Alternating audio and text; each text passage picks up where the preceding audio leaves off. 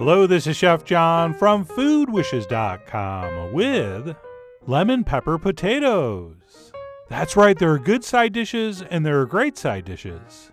And then there are side dishes like this that are so incredible, they will literally make you forget what you had as the main course. That really is how amazing these crusty on the outside, creamy in the middle potatoes are. And by the way, if you're someone that enjoyed our very popular fondant potato video, these are extremely similar and possibly better. So with that, let's go ahead and get started by cutting some russet potatoes in half in a very specific way. Okay, what we want to do is lay them down flat and just cut a little bit off either side. And we're doing that so they sit flat in the pan, but also so they can absorb lots of flavor. And then what we want to do very carefully and very accurately is cut these straight down the middle, attempting to get two halves as even as possible. Okay, so take your time. This is not a game of speed.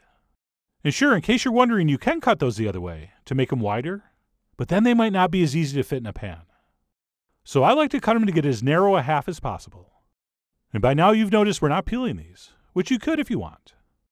So we'll go ahead and have those potatoes as shown, at which point we're going to want to transfer those into a bowl of cold water and sort of swish them around to wash off some of that starch.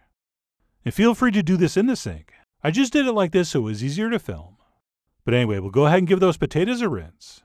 And then we'll transfer those onto some paper towels and blot off any of the excess moisture.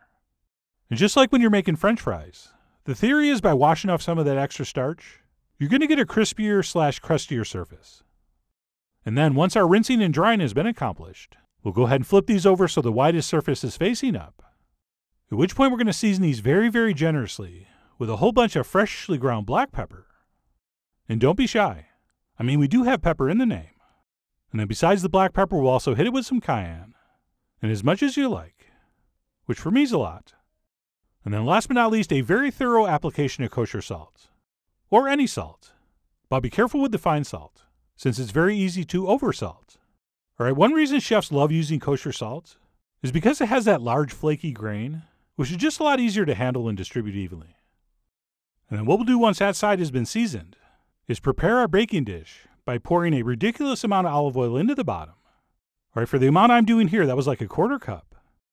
And once that's covering the bottom, we'll go ahead and transfer our potatoes in with that larger seasoned side down. And because I cut them the way I did, they all should fit perfectly in this dish. Except they didn't. In fairness, these were freakishly large potatoes.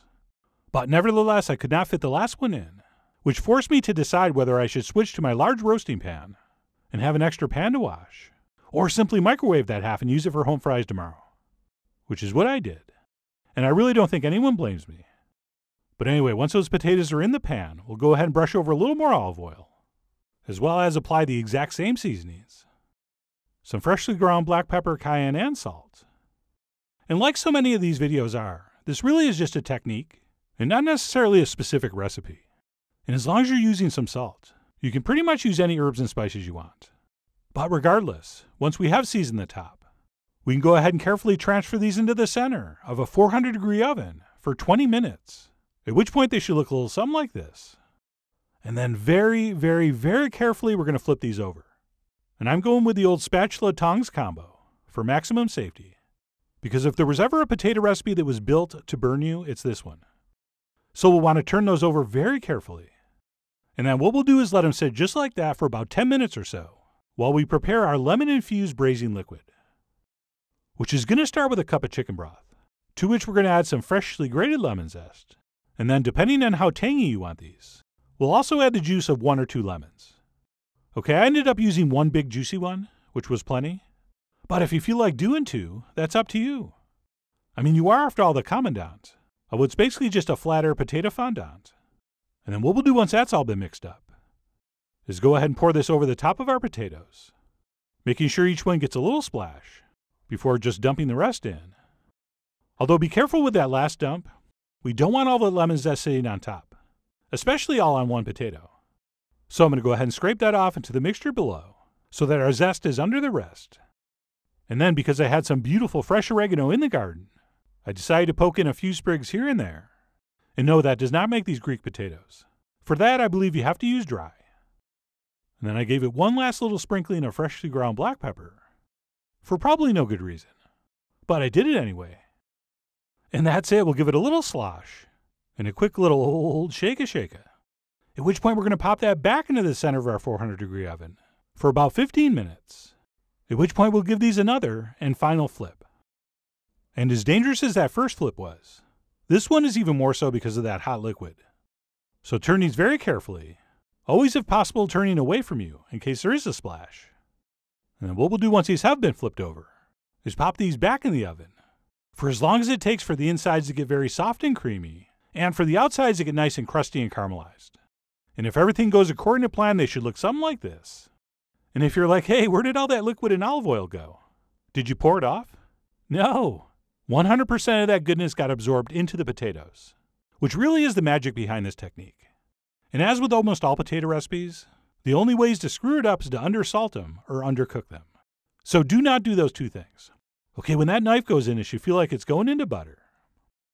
And then let me go ahead and grab some tongs so I can flip these over to that gorgeous larger side we'll be presenting up. And man, those look good. I mean, I was basically one little light spot away from perfection. But that's okay. I'll just stick that one in the back when I put these on a platter. And yes, of course you could just serve these in your baking dish. But as you know, I'm contractually obligated to take some pictures. So I'm going to go ahead and arrange them on a platter and drizzle over some more olive oil. As well as, yes, you guessed it, a little more freshly ground black pepper. And then for a final touch, a little more fresh oregano.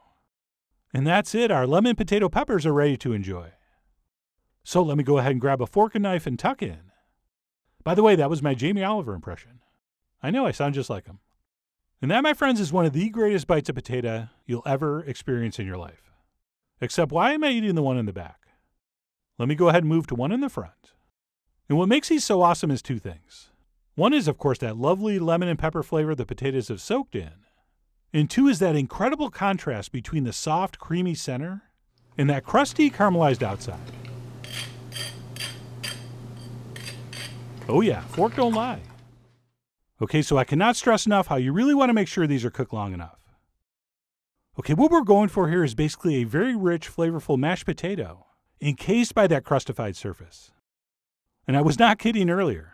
No one's going to care or remember what the main course was. In fact, I didn't even make one. Although that was mostly because I wanted to use the good light for the potatoes. So I did these before my feta roast chicken, which I'm only mentioning so that you're now thinking about a feta roast chicken video that might be coming up. But anyway, that's it. What I'm calling lemon pepper potatoes. Not only are they amazing like this, but if you have leftovers and you cut them up and fry them crisp, those will be the most magnificent home fries you've ever had. But fair warning, you probably won't have leftovers. But either way, I really do hope you give these a try soon. So head over to foodwishes.com for all the ingredient amounts and more info as usual. And as always, enjoy.